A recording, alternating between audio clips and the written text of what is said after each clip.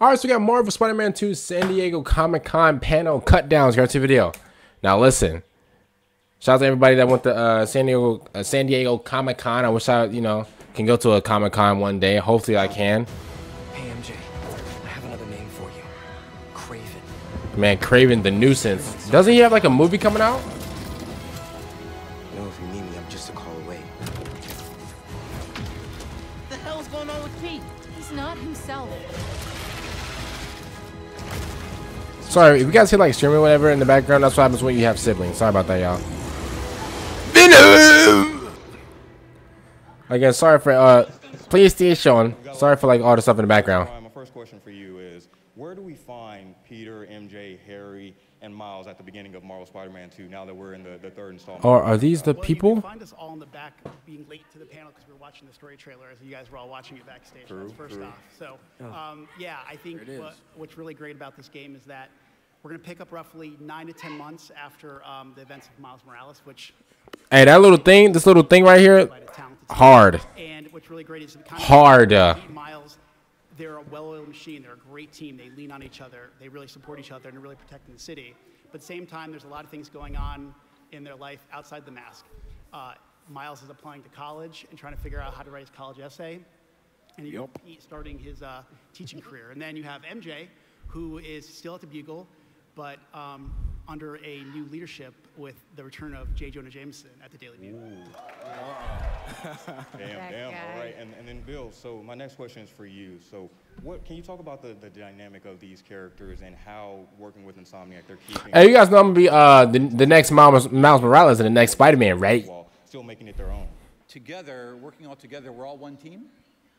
We all love the characters. Our goal is to make something that you love, that when you play it, you say, this was made by fans for fans. Yeah, okay.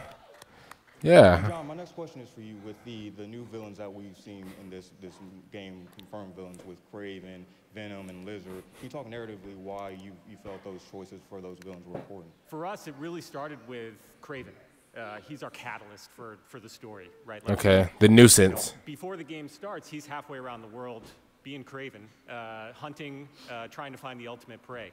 And he watched from afar as the events of the first two games occurred. And he decided, you know what? There's a lot of stuff going on in New York City. That might be my new hunting ground. So, like I said, Kraven's a catalyst for everything happening. When he comes to New York City, a lot of things start going wrong. We have Lizard coming out. We have the wheel. Symbiote, what about the wheel? And as you saw briefly in that trailer, Miles is forced to come face to face with the Mr. Negative, the guy who killed his dad. So there's a lot of drama that's happening. What about the wheel? I heard that the wheel might come through. My next question for you. So I think one of the things fans really appreciate about both of the games is just the environment, just the lived-in cities that it feels like a character in its own. So can you talk about how you elevated that with this new game, especially with the PS5 technology and the new locations that we'll see, like with Coney Island and Queens and stuff like that? Totally, yeah. We're super excited to finally be able to bring Brooklyn and Queens to our fans. Okay. Obviously, Miles is from Brooklyn. Peter is from Queens. Brooklyn! Not only does it increase the gameplay space, so there's a lot more... I'm gonna say, like, bro, the game's already big enough. Like, bro. It has some really cool, obviously, Marvel landmarks, as well as New York landmarks. For example, I know I'm from Queens, right? Has wanted to visit Aunt May's house and perhaps see where Peter lives. I know a lot of fans had wanted to interact with that space, so just being able to like walk in and see where he lives is incredible. Oh, that's a big house. Aunt May's house. The other thing that's really cool is it's introducing a lot of cool landmarks. Like guys hear an airplane? My bad, y'all. Sorry. In our gameplay trailer that we produced a while back, you can now chase the lizards on the East River, which is awesome.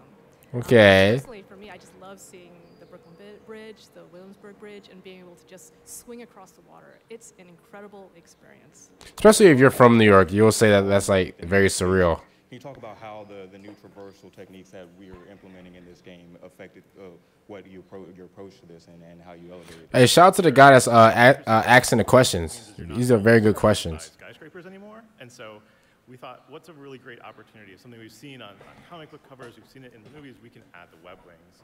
And that was really changed how we look at traversal. Swinging is always our Spider-Man core. That's where we come from. But what we did is design the web wings so that we could integrate them and weave them in with swinging. You gain height and you build speed between swinging and the web wings, and you go back and forth and really kind of weave your way through the city. It's really fun. That's the best thing about Spider-Man. Lower spaces, there are some new spaces. That's what I like to do. I just like to roam around the city. And the other boroughs by crossing the river. So that's another opportunity where we could really, well, we added these things called jet streams or wind tunnels. You really build speed there, and they just shoot you right along when you're on the web wings. It's really fun, and you know, it's one of the chances for us to really push the power of the PS5 there and like hit a level of speed that we hadn't had in the PS4. Yeah, because that thing about to blow up the PS4. Hey, I don't even think that thing's going to the PS4. Negative in this trailer. So can you just briefly talk a little bit about how he's still coping with the effects of his game and dealing with the loss of his father? Man, well, y'all seen Miles' trajectory, you know, and just with everything that he's been through with his family and his friends and just getting into this new world that he's, you know, being introduced to. But he's now owning this power. But, you know, coming back to Martin Lee, man, that was something big. I didn't think that we would revisit that. We had a lot of emotions on set. And my last question, because we touched on it as well, but his powers and his abilities, how is he really, we see them evolving, and we see he has a couple new abilities, so how is he really coming into his own with that, with his abilities? Oh, we got some stuff coming for y'all. Y'all get ready. October 20th, you're going to be surprised, you're going to be shocked, you're going to be on your feet. Oh, okay. Screaming. Okay. You're going to be laughing. I ain't crying. Get ready, man. We got some I'll never cry. I apologize to employers everywhere because I hear a lot of people going, I've already booked, you know, time off from work, you know, from on October 20th for like 3 days. I'm like, We have MJ in Bro, it's going to be the biggest game of the year coming out, besides Zelda. In this game and how her storyline has evolved from when we last saw her. Yeah, I think she's coming to her own a lot more. I think she's understanding who she is as a reporter and as a writer a lot more. You know, she spent a lot of time away from Peter in Symkaria. Honestly, I wish I could just jump off the building so Spider-Man can come and swoop and get me. You know, she's writing. You know, there's a reason why we wanted Yuri, Laura, and Najiel here, because they are a team. They are, you know, they complement each other really well, not just... Hey, this thing is hard, bro. I need this. I might steal it. We're all kind of working together as a team, figuring out how do we put this game together. And I know we couldn't be working with better people. Like, I love these people. They're awesome. Oh, that's nice. They're the best. Come on, man. There's somebody else that we can't forget about on this panel. That is the venom of the Venom. Tony Todd. It is truly an honor to have you on this panel right now. Let's and all of a sudden, I get a call from Insomniac to test drive Venom, and I got to say, it's been the most exciting voiceover journey that I've had to date. Yeah. That's nice. You know they giving him millions. I know is there a story or something along how this happened? Oh yeah. So I remember we cast a lot of the characters pretty quickly. Like obviously we had, you know, Miles, Peter, MJ, and then really early we actually, like right before COVID, I think we cast Kraven, and I knew I was putting off Venom. I was just putting it off. I was like, I know there's already, you know, there's gonna be so many opinions, what people, and I know I was scared to death. And I remember Patrick, our dialogue lead, was asking me like, well, what are you looking for? And I said, I don't know.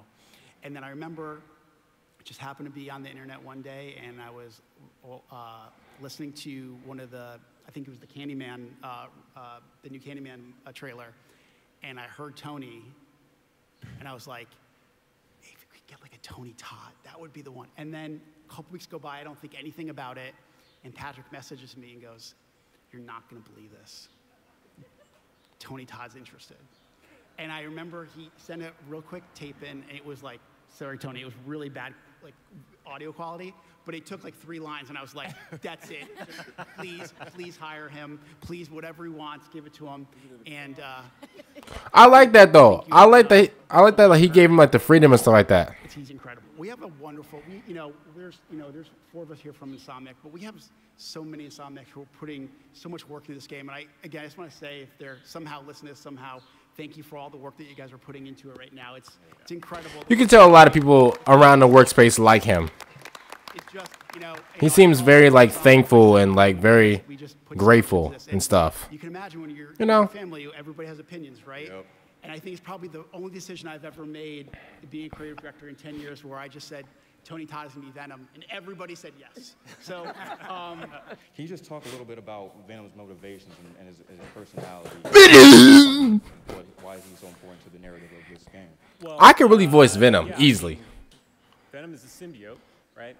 And I think the thing that a lot of symbiote stories have in common, and the reason why I think we connect with them really well, is that it's a simple human story. We all have a darkness inside of us. And then you put the symbiote on top of that. It really brings out the dark parts. I don't have a dark inside of me, honestly. Power and responsibility. You heard I got all type of light inside of me. a couple minutes ago. And what happens in the story is that sense of responsibility starts to go away. It's really interesting when you bring the symbiote into these relationships, how it really challenges them, not just externally, because there's cool powers. Ryan was talking about having that control in your hand. Oh my God, it's amazing. But the people you love around you. Tony, I'm coming back to you. Can you talk about your approach to bringing the voice of it to life and how you approached it? For me, Venom was fun to do, and I wanted to make sure that there was a joyous quality in his destruction. I'm Yeah. glad it was fun for you because it scared the hell out of us. Always fun. Yeah, it'd be funny when we were in the recording booth because we would record separately when we were doing gameplay dialogue, and every once in a while, Tony, you would come and play in our headphones before a line, and it was like, oh God. You wouldn't expect it, and it was terrifying. And Brian, I'll come back to you real quick. What was that like when you heard Tony voice? Hey, voice actors are just like unbelievable. What was your initial reaction? well, first relief because I was like, okay, we made the right choice for sure. And I think then just general excitement. And I think Tony is so talented that, you know, sometimes depending on, you know, we have so many different characters or so many different actors, you know, sometimes we're, you know, depending on what the role calls for, are we going to, you know, adjust the way that they do the line, and you just let Tony be Tony. Yes, yep. I'm about to say, yeah, don't even like. It was like a gift come true to be able to cement myself in the whole voiceover family and world and meet new friends and Oh, that's nice. And I'm still pinching myself because I'm a gamer, and I'm telling you, I can't wait for this monumental masterpiece to drop.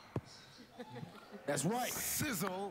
Sizzle. I'd be remiss if I didn't ask you, can you do the iconic "We Are Venom" line for everybody? Turn it up. I turned it up. All out. What do you want? No, okay. We are Venom.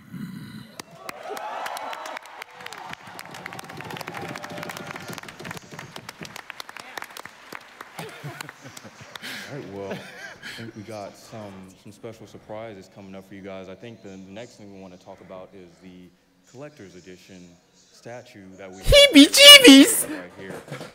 I think it really represents what this game is about. You know, I said I needs that right now. about, you know, it's called Spider-Man 2 for a reason because we have two iconic characters in this great piece of art, but also it's going to take two Spider-Men to take on something so powerful. Yeah, to take on that menace.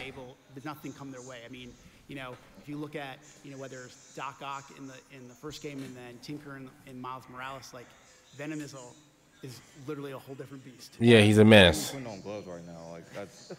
Oh, these? Yeah. What is that for? Well, I'm Dorian, I think we should play the video. I think we should play. What video? Let's go ahead and play that video. What video? What video? Miles, I need your help. Oh, this is the bundle. Wait, This is the bundle got an idea. for the Spider-Man 2 bundle. Nice. One more time. On three. 1, 2, 3. Yeah, that's crazy. That looks pretty. That's pretty, bro. That's pretty. That's pretty. That's pretty, bro. PlayStation. The beautiful. Where is it? Spider-Man 2. Oh my God. Oh my God. I need it. I need it. I might steal it. Show me that before we came out here today. Yeah. Now I have to get Secrets, you guys. They knew what they were doing. Wow. Oh my God. Like Marvel, so they keep everything so tight-lipped. I found out about this 5 minutes before we came out here. That's how serious they are. So, Brian, can you speak to this epic, amazing, beautifulness right here? This has been one of the biggest secrets throughout the entire development of the game, that we were going to have the console and the DualShock. Guys, I might have to save up my coins for that. I mean, I think, you know, we talk about the symbiote playing a big role. I might have to save up my Mario coins for that, y'all. The console, and we thank PlayStation for going above and beyond with the design of Y'all, I might have to. Worked really closely with everybody. Y'all, we might have to work as a unit to get that. All in all, that being said, I want to say thank you again to this incredible panel. Thank you guys. Shout out to the cast, bro. Shout out to the cast, bro. Everybody. Oh my God. Comment down below, man. What do you guys think about this? First of all, oh my God. The whole cast, round of applause. We actually reacted to you know, the PlayStation, sorry, the Spider-Man 2 bundle the same day the Spider-Man story trailer came out. And so yeah, it was pretty fire. So we already knew about this, but it's just I love to get like the reaction of like, you know, everybody at Comic-Con and stuff like that. But yeah, like now looking at it like in real person, bro, this looks absolutely fire, bro. Absolutely fire, especially the controller. The controllers and like it's all black, but then like you have like the Spider-Man thing for the touchpad. Then you have like the like the red plus the Spider-Man. Oh my God, bro, it's crazy. Honestly, crazy. Shout out to all the voice actors, bro. Like I said, voice actors are absolutely amazing, bro. They can listen. It's crazy. I'll see you later for next one. I'm out, and